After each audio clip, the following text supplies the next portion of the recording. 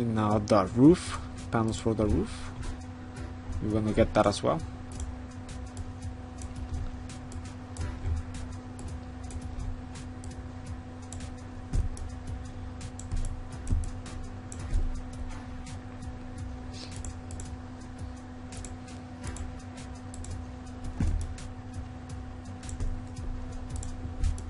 One thing I don't really want is, as you can see, this dark area. I don't want that to be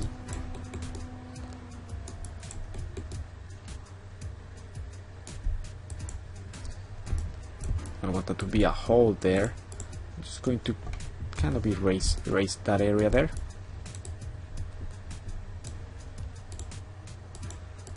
And it seems that that's within the texture, so I might want to fix that.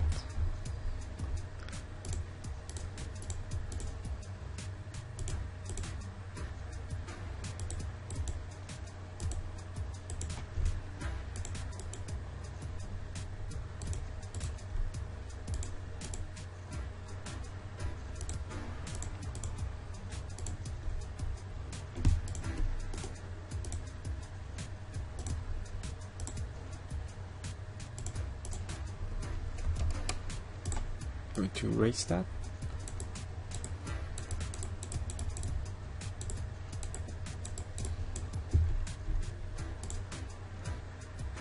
Okay.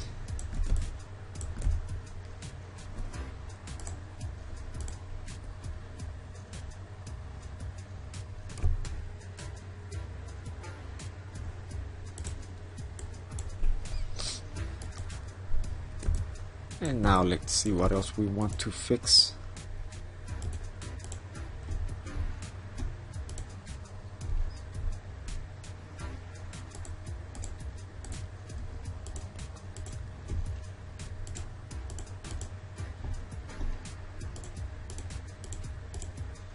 I think I want to fix this one right here. Although I think it might work just to let it be this way. I'll just leave it that way, and if I see any problems, then I'll change that to something different. Okay, so basically this is what we have, and actually I'm going to save this as a separate file. Let's save this as a normal. It's going to be a copy, and it's going to be a Photoshop file. Right now I'm still working with the diffuse, so I'm going to open that new one, normal map.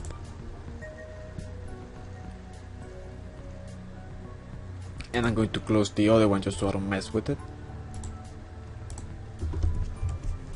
Okay. And as a final thing, I may want to use the levels, maybe just to increase the contrast just a little bit.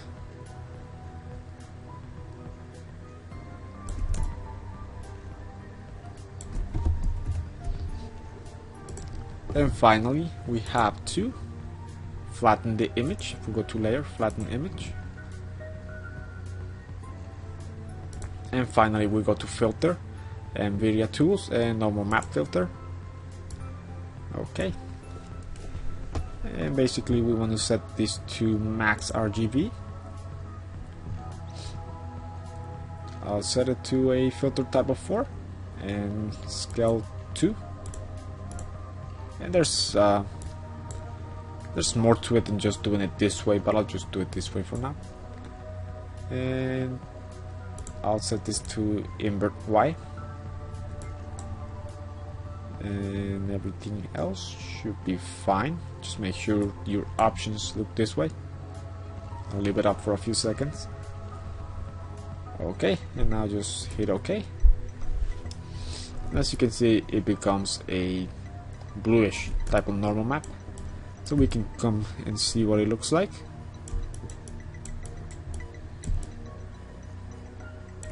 Okay. So now what we can do is we save it. Go to save as, and let's save it as a Targa file. Copy. Actually, I'm going to go to my channels, and for my normal map, I don't want it to have an alpha. Okay.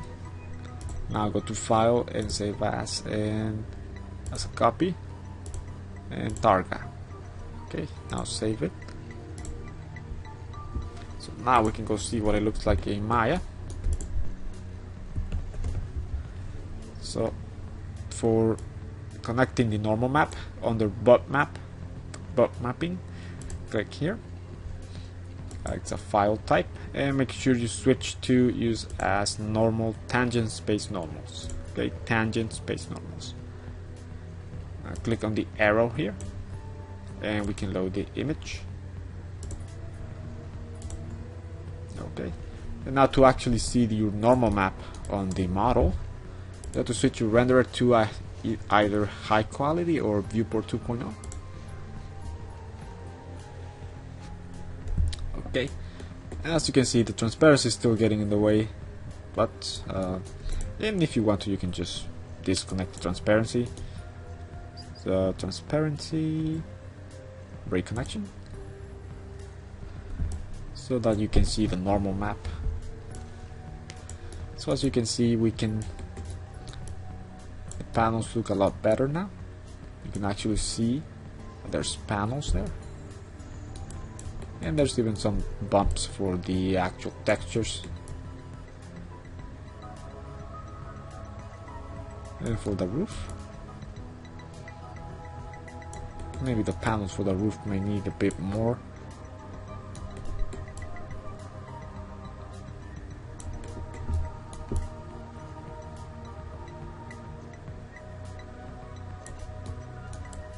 And we can also use create a light, let's create a point light.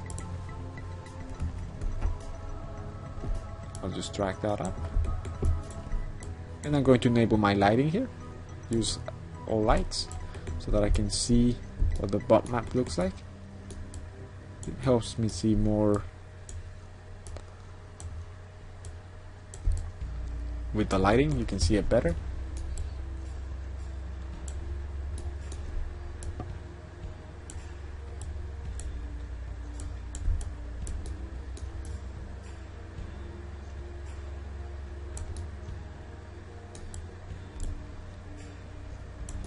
Okay, so we have that for the normal map. And again, all you need to do is just download the NVIDIA tools, the NVIDIA normal map filter, and that's basically all you have to do.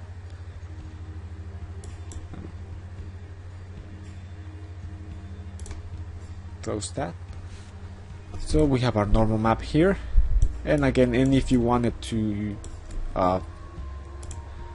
make your normal more strong, make the effect of it stronger than what it is here, you can just duplicate this layer, set it to overlay or soft light, and it increases the intensity of it. But I wouldn't go too far, especially I think what we have here is more than enough. Okay, I'm going to use the same file for my normal map, undo, and I'm going to create a specular map. So basically we have to decide what's going to be transparent, what's going to be shiny and what's not going to be shiny. In our case, since our water tower is mostly pretty rusty, basically we don't want it to be too shiny, but it can still benefit from some shininess to it. So basically what is white is going to be most shiny, and what is black or the darkest is going to be less shiny. So for this case, I think I can just use a levels and just increase the contrast between the whole image.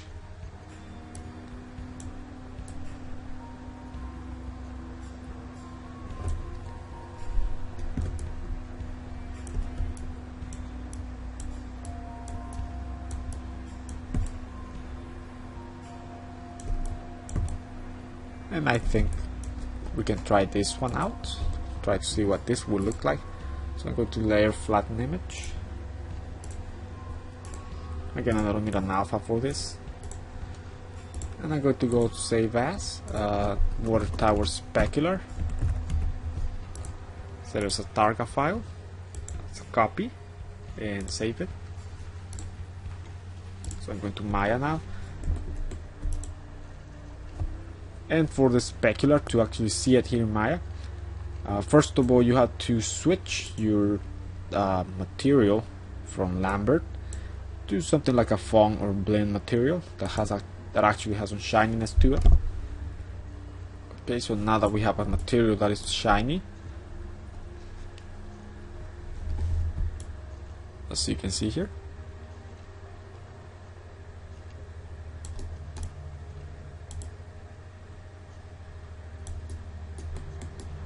we can plug in the specular map that we created. So that's going under specular color. Click there, file, and just load your map.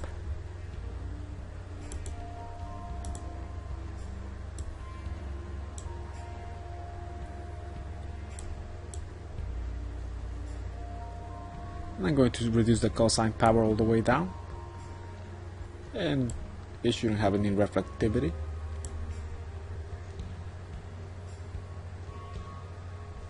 Okay, and that's basically it. As you can see on my viewport, shininess doesn't really get to see the shininess too much, but if you use Renderer 2.0, viewport 2.0, you should be able to see the specular highlights on the model a lot better.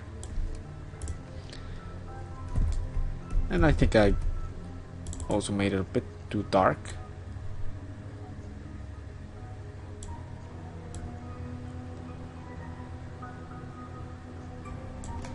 I may want to change the way I have it. Again, the darker it is, the less shiny it's going to be.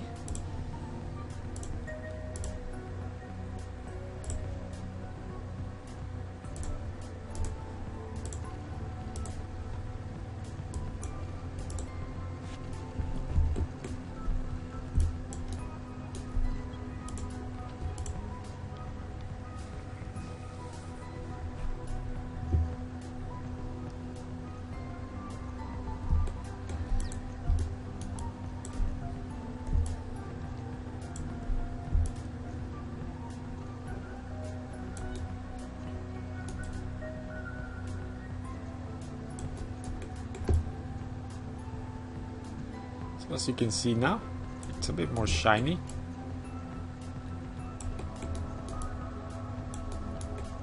And again, you may need to do a render to actually see how shiny it is.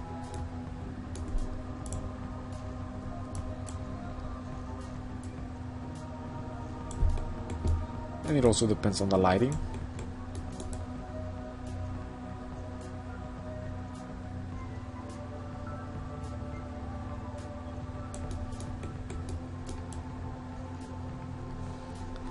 Okay, so that's basically everything there is to creating the texture maps, the color map, normal map, and specular map. And basically all we have to do is export this to a game engine, or if you just want to do a render in Maya, I'll probably have a tutorial on how to render this within Maya.